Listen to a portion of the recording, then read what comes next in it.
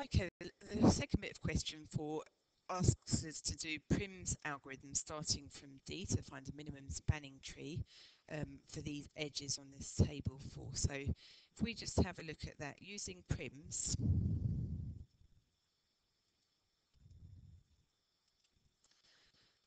we're starting from D, so we label D up vertex 1.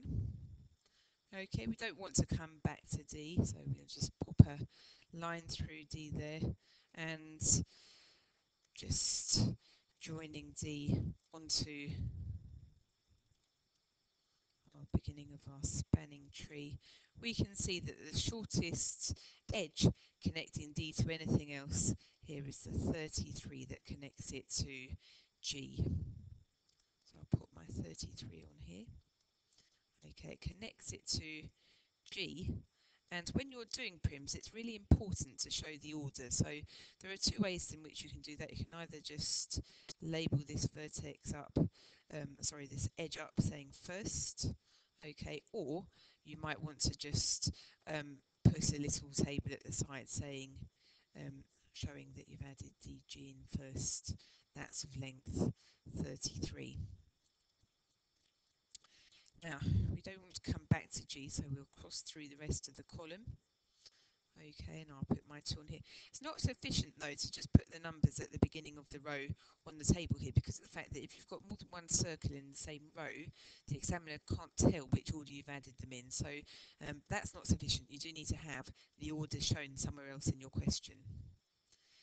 Now, the next one along, when you come to add your next edge, for prims, not like nearest neighbour, but for prims, you look down both of the rows at the same time to find the shortest edge that you can add. And of course, out of the two rows, 12 is your shortest edge.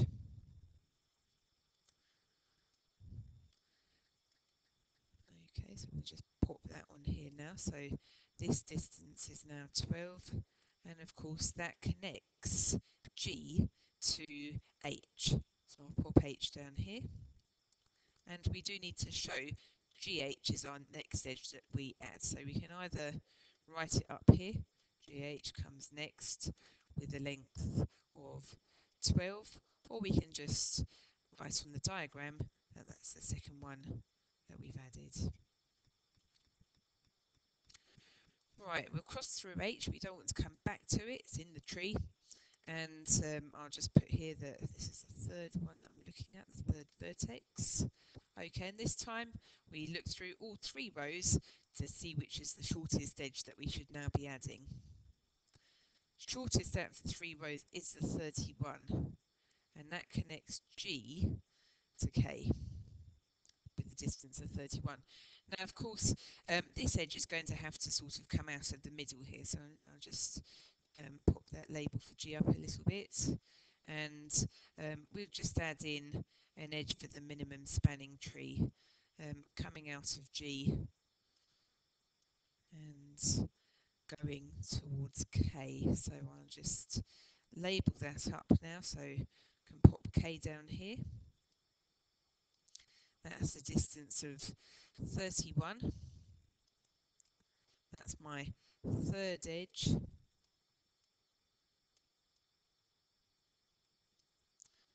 Okay, and I'll just put down here, there's another way of writing the order, which the examiner needs to see.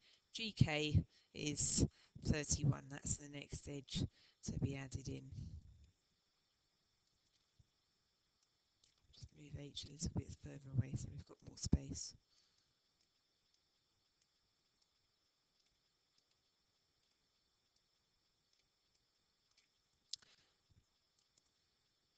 We'll get rid of the K column, we don't want to accidentally come back to K. And that's the fourth vertex that we've added in. So now to choose our next vertex, of course we've got all of these rows that we've added in that we need to consider. Okay, so the D, G, H and K row, and we're looking for the smallest value that we can find in those three rows. And the smallest, of course, is the 43. That connects D to I.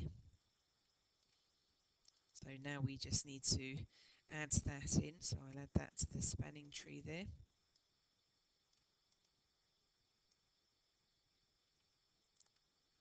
So that's connecting our pi. 43.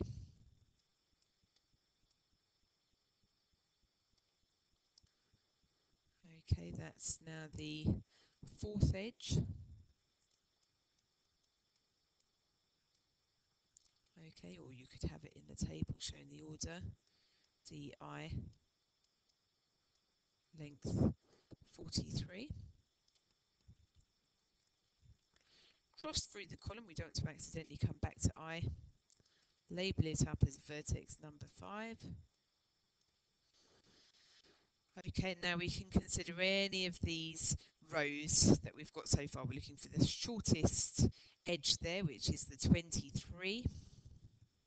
And you can see that that connects I to S. So that's one last edge that we want to add in. We'll just pop a little edge going from I to S. Label that up with an S, and its length 23. And if you're putting your order on the diagram, we'll call that fifth here. Or the other way, of course, to show the order in which you've added the edges is just to add in here a little table on the side showing the order in which you've done them.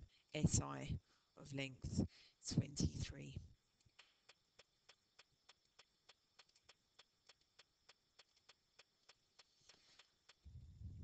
That's your minimum spanning tree.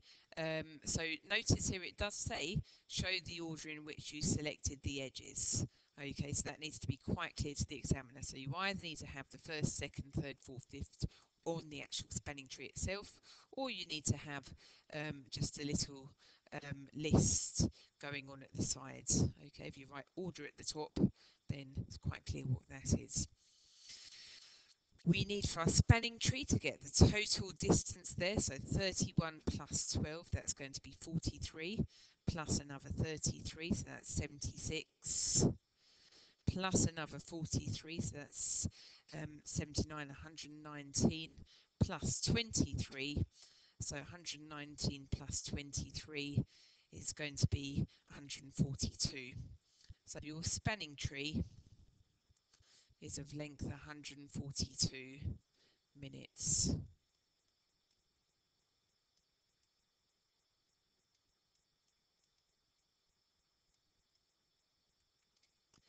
Now notice it says hence find a lower bound. Usually when you do the lower bound algorithm, we're just told to use the lower bound algorithm, but there's a hence here. So what we need to do is we need to go back and we need to look at the original table that we had when we were doing the nearest neighbour for the last part of the question. And you'll see here table 3 is a larger table than table 4. It's got an extra vertex in which they've got rid of. So usually, of course, we would do that deleting the vertex ourselves, but they've done it for us. So we know that that's the one which we need to use to get the two shortest edges from it. So just having a look here, B, the missing vertex, we would usually cross out that and then do prims on what's left. But in the B row, we can see that the two shortest edges are going to be 18 and 21. So I'll just pop a little ring around those.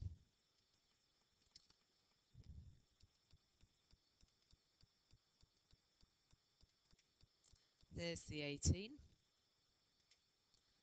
There's the 21.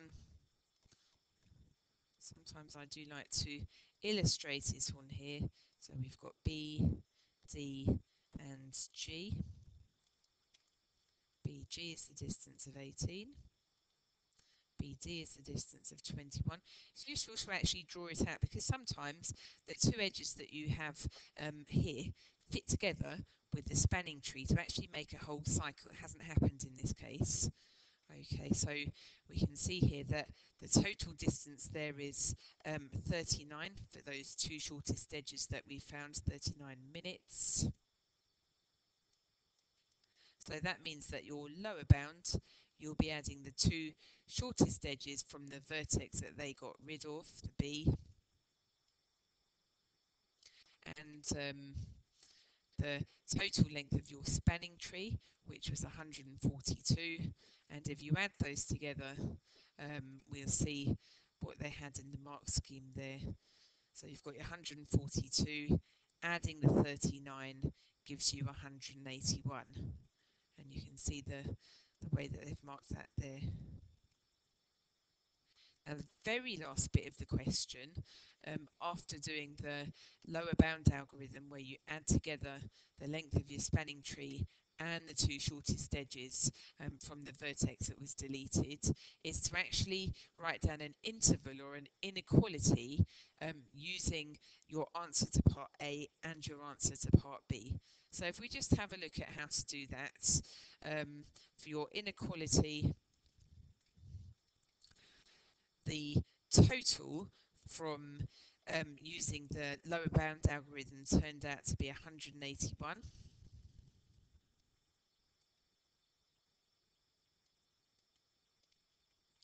The two parts, the spanning tree and the two shortest edges, didn't actually fit together to make a tree. So I'm not going to put an equals bit, it didn't fit together to form a cycle. So I'm not going to put the equals bit on my inequality here. So the lower bound goes on the left-hand side of the inequality. The crocodile's mouth is always facing towards the larger number. Now this right-hand bit does always take an equal sign. Okay, you wouldn't in previous past paper mark schemes. I've seen them put this on here, but it's not really technically correct if these two don't fit together to form an actual cycle. And then if we just flip back to where we did the nearest neighbour algorithm, you can see our distance was 238 using the nearest neighbour. So I'm just going to fill that in with 238 here. So your interval, by interval they really mean inequality. The right hand value always comes from using the nearest neighbour, and the left hand value comes from using the lower bound algorithm.